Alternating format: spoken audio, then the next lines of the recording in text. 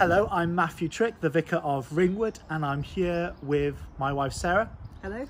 And we'd love to welcome you to the Vicarage Garden again. It's a joy to be leading worship here in such glorious weather. We'd love to welcome you, whether you're a regular member of one of our churches or whether you're just tuning in for the first time and just checking us out. You're warmly welcome to be here this morning. In fact, if you're joining us for the first time, we'd like you to do three things. We'd love you to like our Facebook page. We'd love you to connect with us via our online Connect card, which you'll find in the comments section below. And we'd like you to consider becoming part of our Ringwood Benefice Facebook group, where we're trying to build an online community. So do join in with those three things. We'd love you to be a part of them. We're still in the Sundays after Easter, where we celebrate as Christians the triumph of Jesus on the cross over sin and death. So let's pause and pray together. Risen Christ, you filled the disciples with boldness and fresh hope. Strengthen us to proclaim your risen life and fill us with your peace. To the glory of God the Father. Amen. Amen. Today we're starting a new teaching series on the I am sayings from John's Gospel, and Ian's going to kick off that series shortly during this celebration. But for now, we're going to sing together from wherever you are. We're going to sing the song, "Oh Praise the Name of the Lord Our God."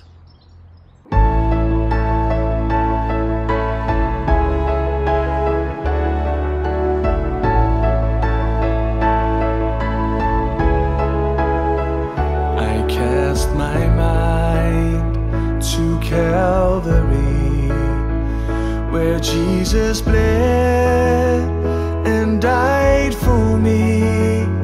I see his wounds, his hands, his feet, my Savior on that cursed tree. His body bound and drenched in tears, they laid him down in Joseph's tomb, the entrance sealed by heavy stone. Messiah still and all alone. Oh, praise the name of the Lord our God.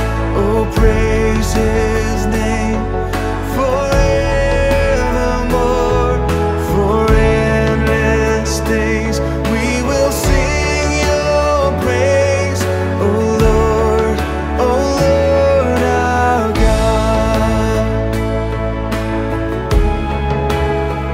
Then on the third, at break of dawn, the Son of Heaven rose again. Oh, trample dead, where is your sting? The angels roar for Christ the King. Oh, praise the name of the Lord our God. Oh, praise his name forevermore. For endless days we will sing your praise, oh Lord our God.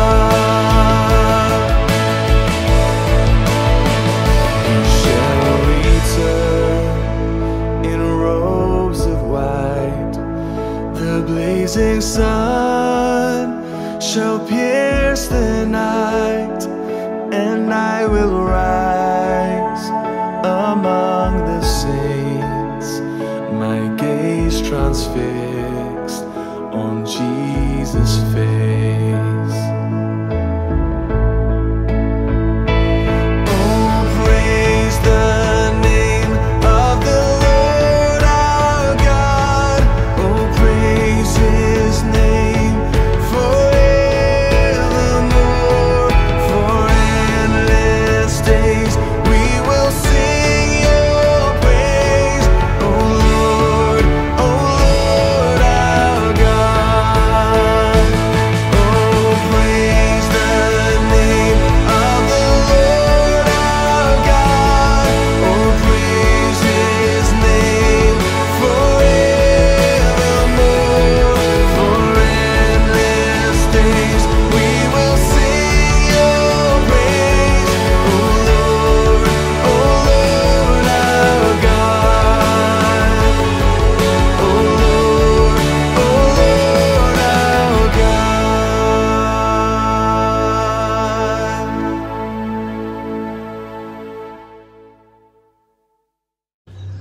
What a wonderful song of praise. We're going to hear now from John's Gospel, and Heather's going to read to us.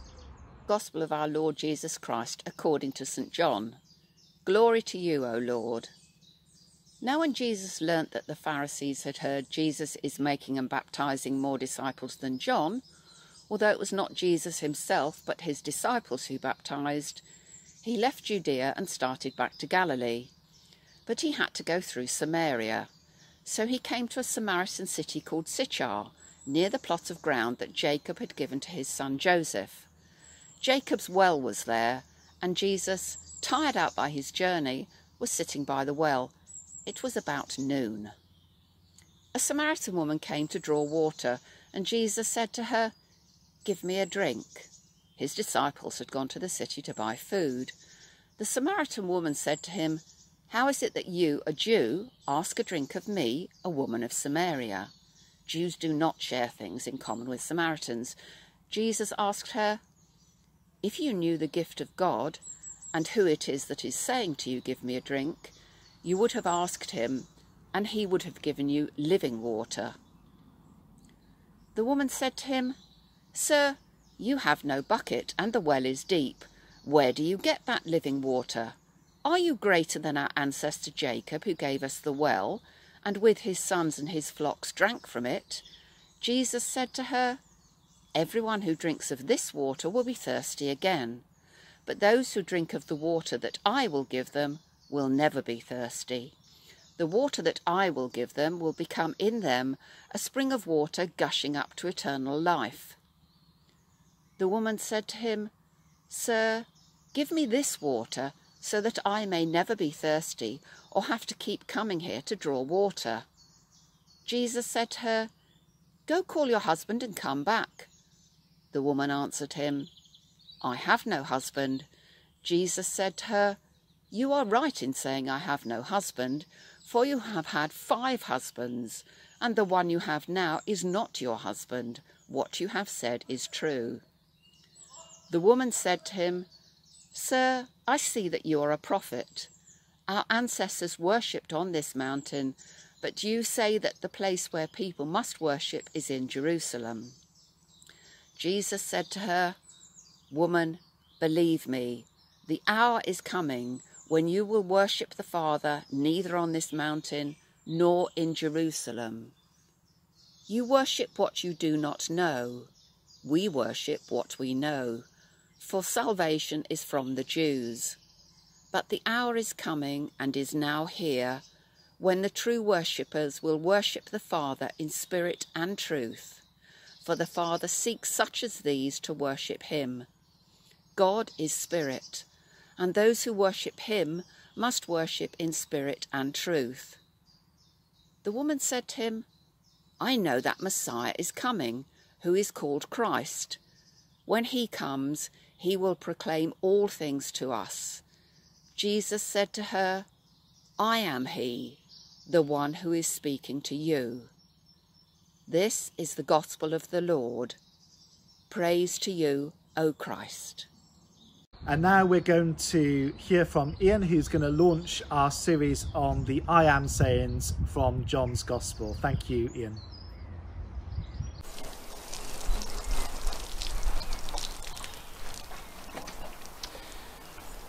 Well, as any gardener would tell you, of course, water is an essential part of growing anything. The fact is, though, of course, no life would exist without life. Those birds who are singing very loudly at the moment wouldn't exist if there wasn't water. We couldn't exist without water.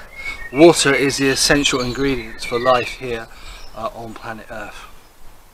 Now, in our Bible reading today, we have that story of when Jesus meets that woman at the well. It's interesting to note at the beginning of this talk that this woman meets with Jesus at midday, which actually is not the normal thing for people to do in those days and in that part of the world, to draw water at midday. Most times people would draw water early in the morning or in the evening, so it was unusual that this woman was here at that particular moment in time. But we have this famous story, don't we, then, of Jesus meeting with this woman. And there are a few things to pay attention to about this particular woman. She had been married 5 times, she was living with a man, she was a Samaritan, and strange enough for me to say this, but she was also a woman. We'll come to that in a moment, we'll unpack that in a moment. But also in this story we have Jesus making 3 claims. The first one being that he is the living water, and that we are to worship God in spirit and in truth, and that he, at the end of the story, makes a claim that he is actually the Messiah. So back to the woman. Let's just unpack that situation. Here is this woman meeting with Jesus, and in our day and age you wouldn't find that very strange. But actually, for a prophet or an important leader to meet with a woman on his own, actually culturally was a no-no. And yet here is Jesus sitting with this woman at the well, engaging in conversation. But added to that, she's been married 5 times. And in that culture, that was seen as a terrible, terrible thing. She would have been classed as an outsider within her culture. Added to this, she was also living with a man, she wasn't married, which again would have been an awful thing in that particular culture. She was also a Samaritan. Now, to understand that, you have to understand the history of the Samaritans and the Jewish people. Basically, the Samaritans had created their own rival temple to rival that of Jerusalem, and of course that had created all kinds of political tension and religious tensions, and to the point where the Samaritans hated the Jewish people and the Jewish people hated the Samaritans, to such the point that a Jewish person would never walk into a Samaritan area or territory.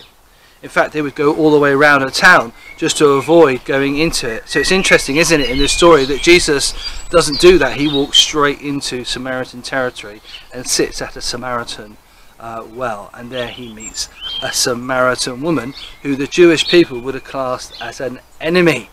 So it's very intriguing what's going on here. Jesus again breaking all the norms of culture and society. And as I said, she was also a woman. Now what I mean by that is, don't worry, I've got nothing against women, but in this particular period of history and time, women were seen as no more important than making food, looking after children and going and getting water and stuff. But they had no right to education, they had no right to vote. They really were, well, they didn't have many more rights than slaves really in those days. And certainly a prophet shouldn't be seen to be talking to a woman. So all these things culturally were going on in the background, and it's important for us to actually realise this. So here is Jesus meeting with someone he shouldn't meet.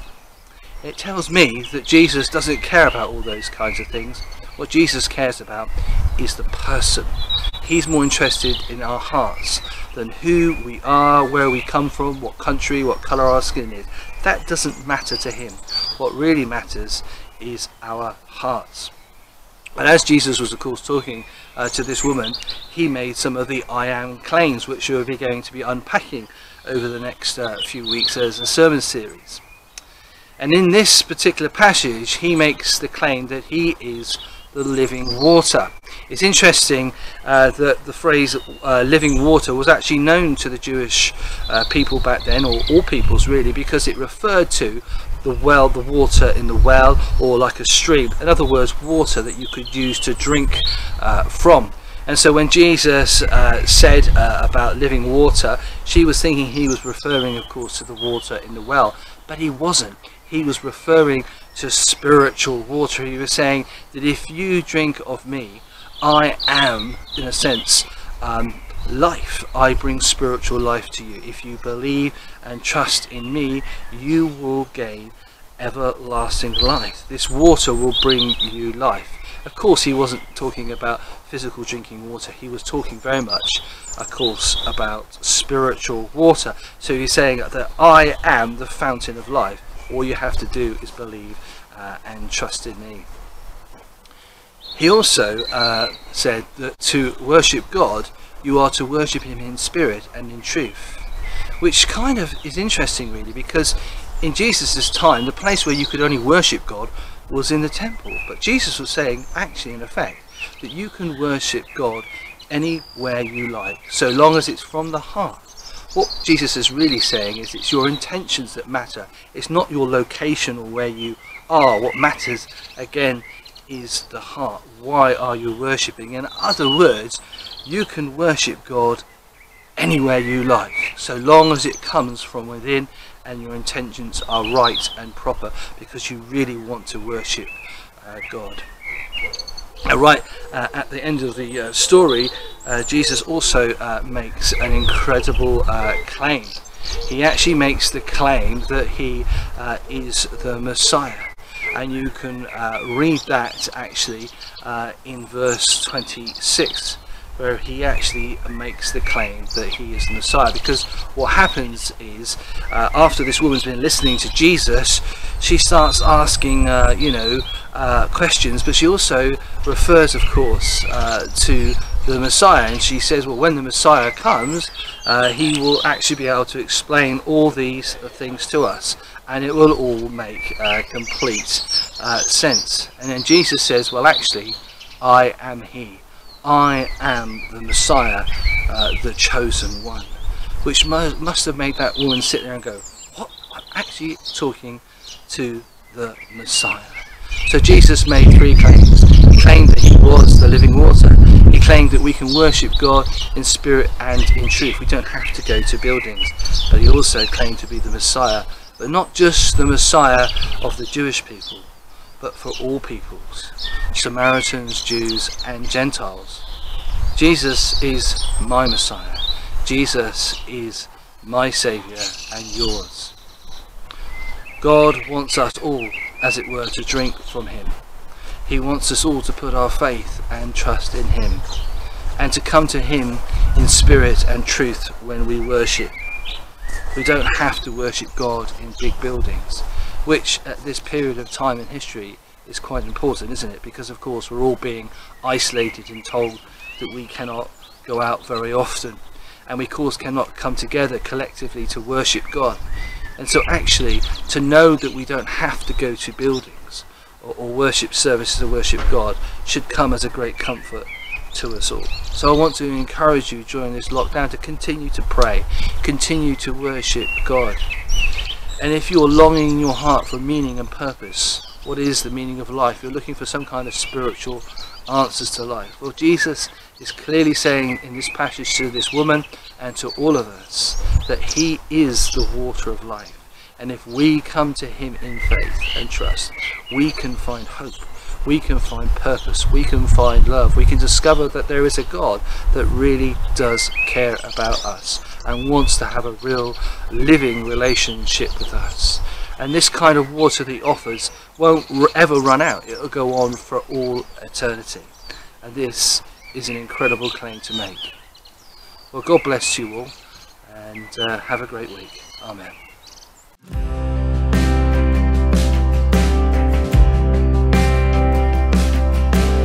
Man of sorrows, Lamb of God, by his own betrayed, the sin of man and wrath of God has been on Jesus laid.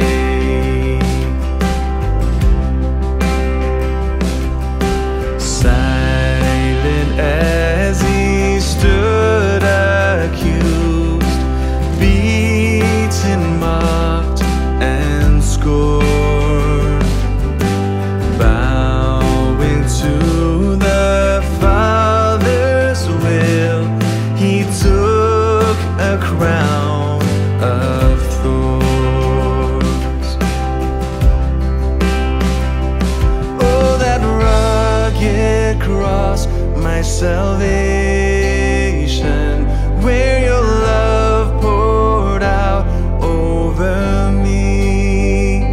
Now my soul cries out, hallelujah, praise and honor unto thee.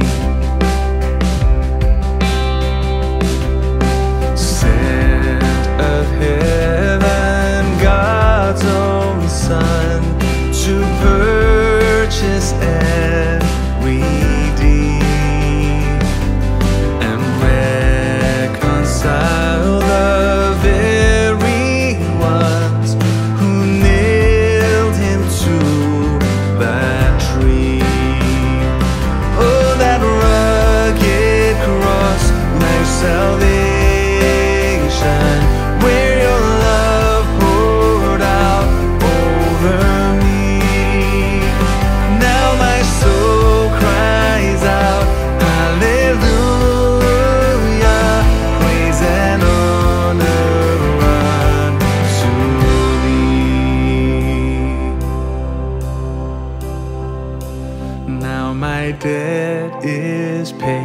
It is paid in full by the precious blood that my Jesus spilled.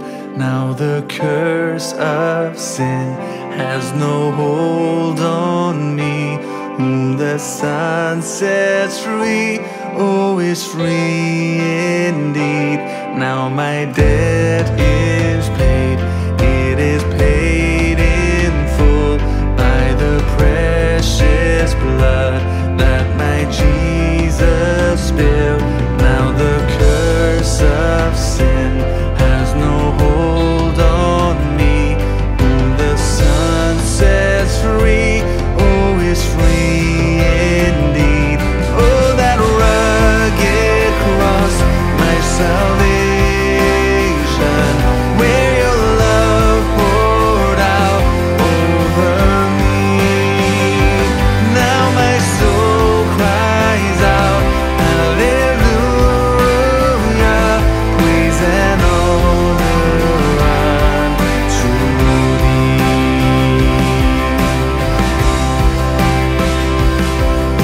See, the stone is rolled away, behold the empty tomb.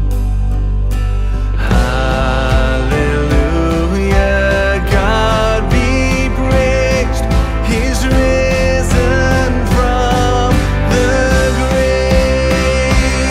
Oh, that rugged cross, my salvation, where your love poured out over me. Now my soul cries out, hallelujah, praise and honor unto thee. Praise and honor unto thee.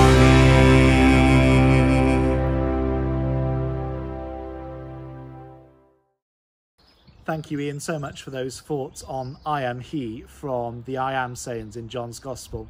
Well, we're going to turn to God in prayer now. If you've been sending in your prayer requests throughout the week, be assured that we've got them, and Matthew will be including those in our prayers together now. Thank you, Matthew. After each prayer this morning, I will say, Lord God, hear us. And I invite you to join in with the response if you're comfortable to do so. Help us to put our trust in you. Lord God, hear us. Help us to put our trust in you. Lord Jesus, we pray that we may be able to imitate the example you set in your encounter with the Samaritan woman. You did not allow prejudice of race or culture or religion or gender to keep you from sharing the good news with someone in need. In a similar way, we pray that we may put the needs of people we meet ahead of our own needs. You are the one who brings to us the gift of God, the gift of living water. By faith may we drink from the water that you have given us, and we pray that that water may become in us a spring of water welling up to eternal life. We pray that you will enable us to share this living water with others as you shared it with this woman. May we embrace what you say in today's Gospel, that God is Spirit. We ask, Heavenly Father, that we may worship you in spirit and truth today and every day. Lord God, hear us. Help us to put our trust in you. We pray to the Lord that church leaders everywhere will walk with all who search for the living God, especially during these uncertain times, offering Christ's peace and reconciliation. We pray particularly for our bishops, Tim and Debbie, and for our vicars, Matthew and Ian. Lord God, hear us. Help us to put our trust in you.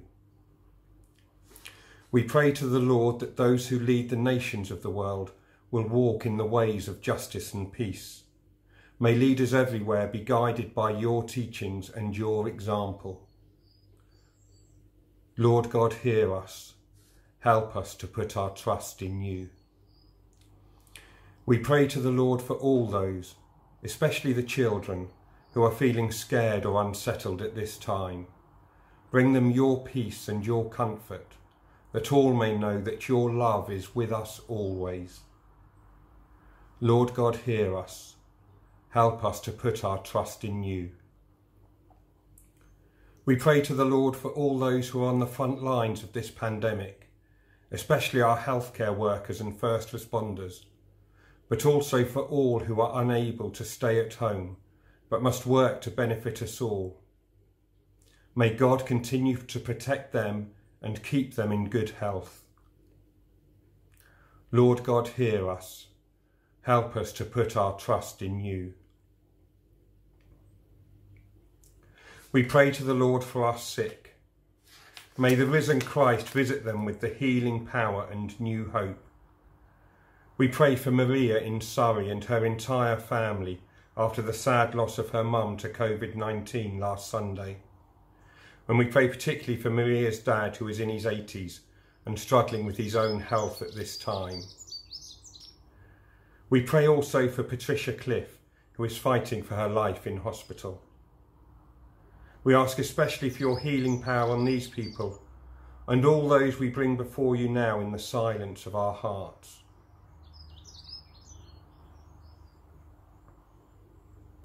Lord God, hear us. Help us to put our trust in you. We pray to the Lord that those whose life's journey is nearing completion will soon behold God face to face. For all who have died, may they live forever with Christ in the glory of the resurrection. Lord God, hear us. Help us to put our trust in you. Lord, we lay before you now all the prayers that we hold in the silence of our hearts, for all our troubles and worries, and those things we wish to give you thanks for, which we bring to you now in a moment of silence.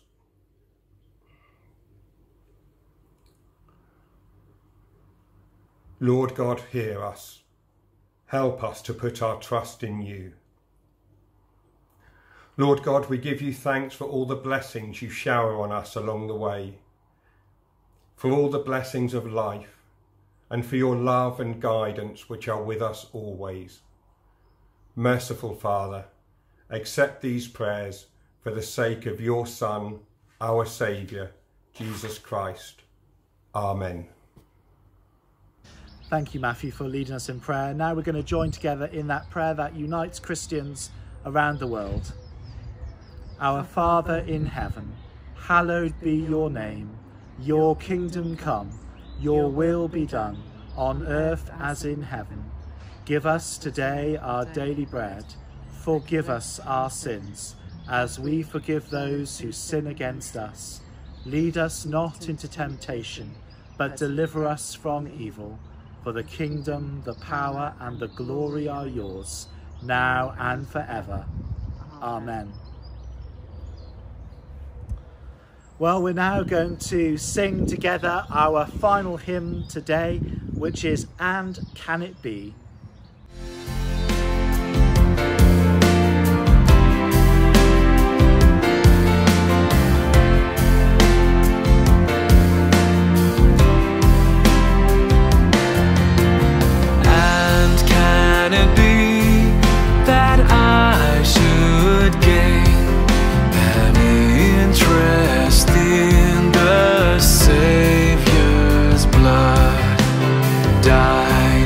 For me.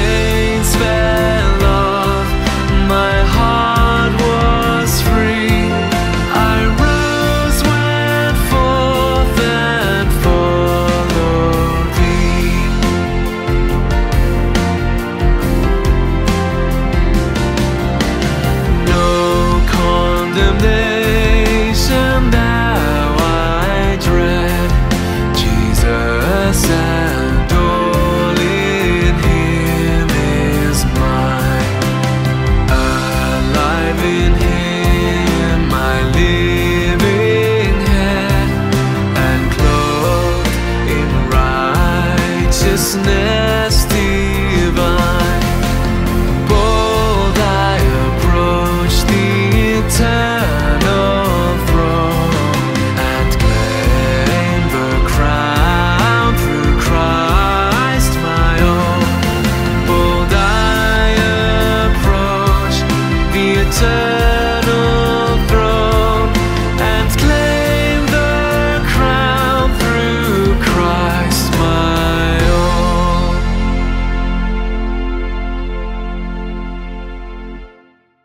Our celebration this Sunday now. Do come back next Sunday and join us for next week's Sunday Live as well. Just to remind you that the Connect card through which you can keep in touch with us and we can keep you in touch with news, activities and events that are happening, that Connect card link is in the comments section below. Do complete it online when you get a few moments. We've got loads going on in the current week. So we've got 12 at 12 continuing, where we commit to pray each weekday at 12 noon for the coronavirus pandemic and for all affected by it, especially those in our local communities. At 2 o'clock each day, Thought for the Day is released, and we've got a range of contributors who are going to share their reflections with us. So do check out Thought for the Day across our social media at 2 o'clock each weekday. We've also got lots of other content going out at the moment. We are putting out our peace videos, extending a message of peace during this time of uncertainty. What we'd also love to tell you about is our new mobile app, which you can download from any of the app stores onto your phone. And it will keep you up to date with podcasts. So we're putting out Thought for the Day as a podcast. So if you don't want to watch us, you can listen to us instead. And also we're putting out all our videos into that same app, as well as posting them on Facebook and YouTube. So that app is going to be really helpful to anyone who wants to follow and share in our life together. Do download it today. Also in that app, you have the option to give financially. We know that so many of you support us through offerings during services, and that's become very difficult because those physical services are not happening. So if you're one of those people who normally puts cash in our offering plate, first of all, thank you. We really appreciate you giving generously towards our shared ministry. But also, if you're a person who's been joining us online, either for Sunday Live or Thought for the Day or 12 at 12 or anything, if you felt you could give a gift financially, we'd be very grateful to you for that. And you can do that now through the mobile app. So do download that app. But let's pause as we thank God for his gift of life, which we have through Jesus Christ. And let's pray a prayer of blessing together. God, who through the resurrection of our Lord Jesus Christ has given us the victory, give you joy and peace in your faith, and the blessing of God Almighty, the Father, the Son, and the Holy Spirit be among you and remain with you always. Amen. Amen. Go in peace to love and serve the Lord. Alleluia. Alleluia. In the name of Christ. Alleluia. Alleluia. We'll see you next Sunday, or if you want to grab a tea or a coffee, we'll see you on Zoom. The meeting ID is on the screen now for a virtual catch-up. Thanks for joining us.